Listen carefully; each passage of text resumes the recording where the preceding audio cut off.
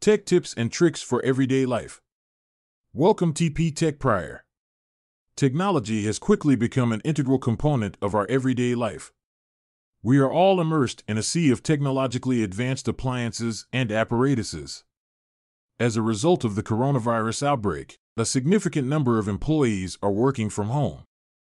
Even though doing so may bring about certain technological difficulties, some people put in a lot of effort and spend a lot of time doing something that can be done in a simpler method to save them time, but they insist on doing it the hard way. When it comes to technology, there are many different ways to complete tasks more quickly and simply than there are traditional methods. In this video, we will discuss about tech tips and tricks for everyday life. It makes no difference how proficient you are in using the application or how well you know the system. There are always going to be some workarounds or shortcuts that we aren't going to learn or become comfortable with. Here are some helpful hints on technology that you can use in your daily life. Number 7. Generate unique Wi-Fi passwords for each of your guests. If you're sick and tired of having to change the password to your Wi-Fi network every time you show it to a new visitor, it's time you did it the smart way. Through the use of QIFI.org, you can generate a QR code that will allow you to access your Wi-Fi network without entering a password. Entering the name of your network and your password is all that is required of you. When you have the QR code, all that is required to share it with others, so that they may access your Wi-Fi network, is to print it out and hand it to them to scan. Number 6. Use Google Translate to perform the final proofreading of lengthy essays.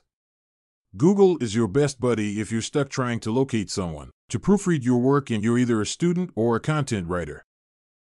It might be challenging to see flaws in your work once you've spent a significant amount of time creating it. You are fortunate in that you can rely on your ears rather than your eyes. Simply cut and paste the text you want to translate into the Google Translate box. Then click the Listen button to hear the translation. It will read the full document out loud to you. Number 5. If you want to read ebooks, don't buy them, borrow them instead. The best feature about ebooks is that you won't ever need to worry about forgetting to pack them. They are always accessible on the various devices you use. If, on the other hand, the idea of maintaining an ebook collection on your device is the furthest thing from your mind, you might want to think about renting ebooks to read rather than purchasing them. Overdrive is a platform that assists you in locating your local library so that you can borrow the books you desire. In addition to that, they also have specialized applications such as Sora for students and Libby for everyone else. You can begin using these apps on your mobile devices right away if you need to borrow a specific book for a project or even if you just want to read anything for the first time. In addition, given that it is an online platform, all of your books will be returned to you on the date that they are overdue. You won't ever have to worry about the late charge if you do it this way. Despite this, there is always the option to renew it if you haven't completed it yet. If you want to watch more videos like this, kindly like, share, and subscribe to our YouTube channel. Number 4. If you would rather speak than write, you will save time. Take advantage of the voice typing function whenever you're pressed for time or dealing with an injury that makes typing tough for you. It can be accessed through Google Docs in addition to Microsoft Word. Simply choose the dictation option from the home menu in Word to activate this feature, or press the Windows key in conjunction with the letter H to bring up the dictation toolbar. You can begin dictating the text by clicking on the microphone that is located there. You must clearly state any punctuation that you want to enter. The same principle applies to Google Docs. You can use your voice to type by going to the Tools menu and selecting the option there. After that, all you need to do is press the button next to the microphone, and you'll be ready to begin.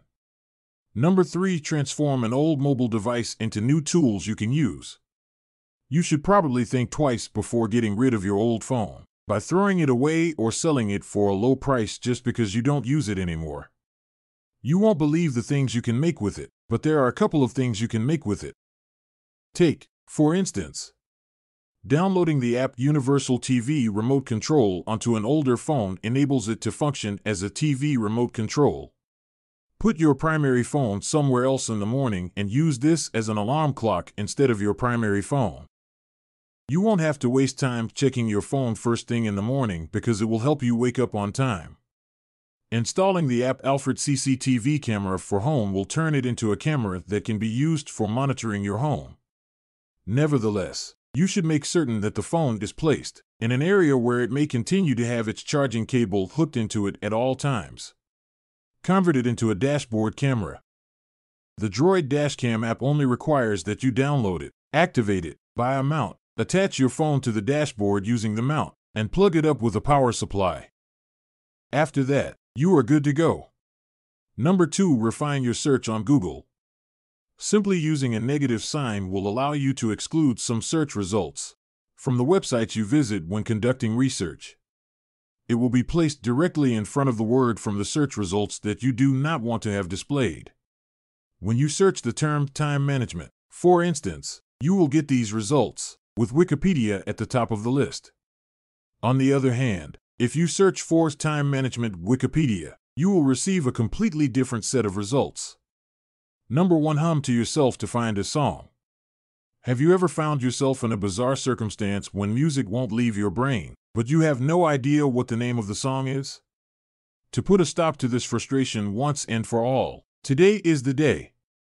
You may find out the name of a song just by humming it into the Madomi app, which is available for iOS and Android.